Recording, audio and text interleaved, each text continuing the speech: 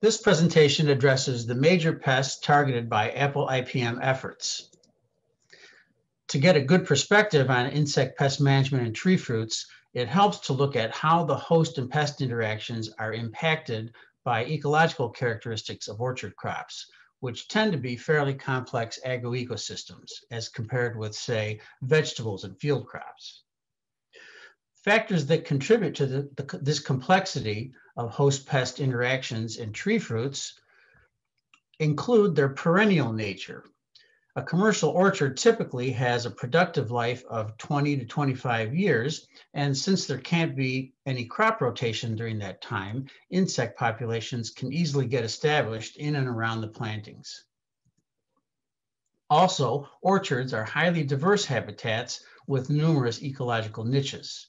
This is true for all agronomic crops, but probably none are as well developed as in an orchard.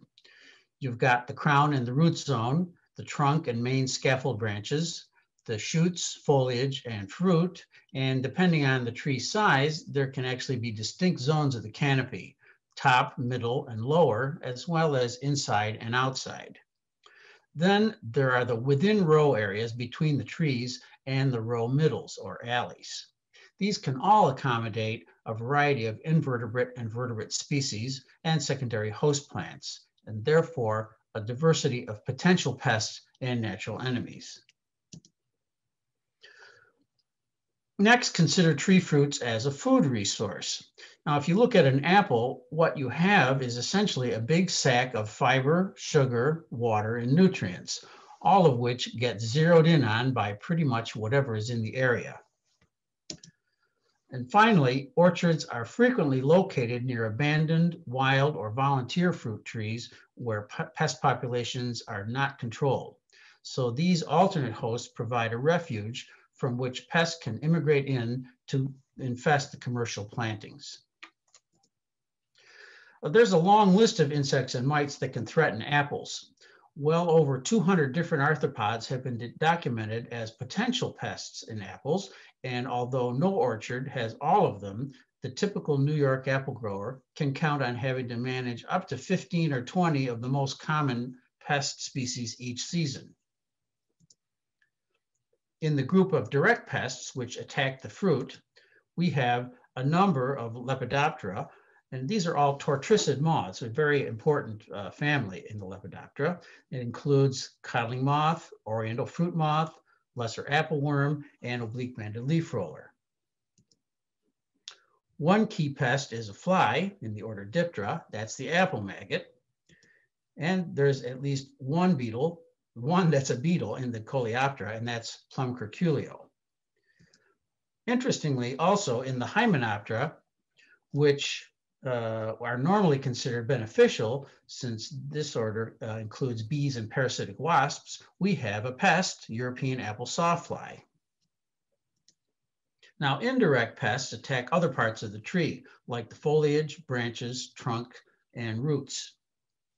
This group also contains some moths, such as spotted tenniform leaf miner and dogwood borer, as well as other borers, such as black stem borer, which is a beetle, and a number of other leaf rollers.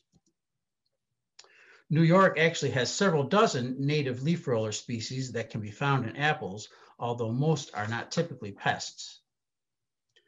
Then in the group of Hemiptera, the true bugs, we have a variety of aphids: green apple aphid, rosy apple aphid, woolly apple aphid, spirea aphid, as well as leafhoppers, white apple leafhopper and potato leafhopper, and also in this order is San Jose scale.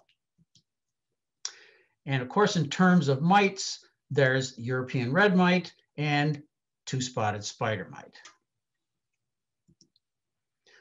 So looking at the life cycles of some of the key apple pests in New York, we'll start with plum curculio. This is native to North America and has one generation per year in New York. It attacks all tree fruits, not just plums. The adult overwinters, usually in nearby wooded areas, and emerges at bloom and searches for newly set fruits to oviposit in. The female cuts a slit in the skin with its mouth parts and lays eggs singly just under the surface. You can see it here in this plum. As it happens, apple is not a very good host for this insect because the eggs usually get crushed by the pressure of the fruit as it expands. In softer stone fruits like peaches, cherries, and plums, the egg is able to hatch into a grub, as you see here, which feeds in the tissue as it develops and then leaves the fruit and drops to the ground to pupate. Apples that are attacked sometimes abort and drop to the ground, which allows the larvae to hatch out and develop inside the dropped fruit. And then they exit the fruit into the soil to pupate. The adults emerge from the ground later in the summer and can do some feeding damage to nearly ripe apples, as you see here, before they head to their overwintering sites. You can see a picture of an apple at harvest here, showing quite severe oviposition scars that didn't result in actual infestation, because there are actually no insects inside this apple, but obviously it's not marketable because of the damage. Oriental fruit moth is a member of the tortricid family. It's a very important insect, has at least 3 generations per year, and sometimes even 4 during long hot seasons, particularly in the Hudson Valley. The adult is a mottled dark gray moth that starts to fly in late April or early May in New York, during the late pink to early bloom stage. And the female lays single eggs on the upper surface of the leaf shoots. The first generation larvae feed on the foliage in apples and peaches. They often enter the terminal at the base of a young leaf and tunnel toward the base of the shoot, which causes the leaf to wilt and die back, producing these flagged leaves that you see here, which is especially common in peaches. The later broods concentrate on the developing fruits, feeding on the internal tissue and leaving messy frass around the outside of their entry hull. Codling moth, which is also a tortricid, has 2 generations per year and a similar biology to the oriental fruit moth. Adults emerge during mid-bloom and lay eggs singly on or near the fruit, so they don't have far to travel once they hatch. They enter and develop entirely within the fruit, causing severe tunneling damage, sometimes even eating the seeds.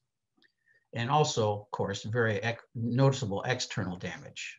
Okay, now European red mite is a very cosmopolitan apple pest that occurs nearly everywhere in the world that apples are grown. They overwinter as bright red eggs on the bark around the base of the buds and fruit spurs. The eggs hatch at tight cluster toward the end of April in New York and go through several generations per year, at least 4 or 5, and as many as 7 or 8, depending on the season. Both the adults and the immatures feed on the foliage by rasping away at the mesophyll tissue, which creates a bronzing effect, as you can see in this photo, this bronzing appearance to the leaves. Now, this damage impacts the tree's health and, by extension, fruit quality. Severe infestations can even cause defoliation.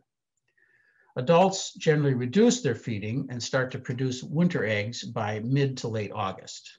Oblique-banded leaf roller is another tortricid, but this one is native to North America. It has 2 generations per year and a somewhat different life cycle, since it overwinters as a partly grown larva, which resumes development early in the spring as soon as temperatures are favorable. The larvae of the overwintered generation are fully grown by bloom time and feed in the blossom clusters, often including the newly set fruitlets. Most of those with feeding damage drop prematurely, but some stay on the tree and continue to grow until harvest, exhibiting these deep corky scars and indentations. Larvae of the summer generation initially feed on the foliage, which they roll up and web together, and then move to feed on the surface of developing fruits, starting in late July, leaving stings and shallow pits. This damage is actually more serious than early spring feeding, since most of the injured fruit remains on the tree and can go unnoticed at harvest, allowing further breakdown and necrosis to occur while the fruit is in storage. Finally, apple maggot, another native species, originally bred in hawthorns and later adopted apple as a host. It has a single generation per year in New York, but in more southern states, there can be 2. The adults emerge from the soil starting in mid-June And after a week to 10 days of feeding, they mate and females search for fruits to oviposit in. They lay their eggs just under the apple skin, as you see in this unmanaged apple. Most backyard apple trees have fruits that look like this, by the way. And after hatch, the larvae, which are maggots, tunnel through the flesh as they develop, leaving small brownish trails. Over time, these get larger and more severe and usually show bacterial decay.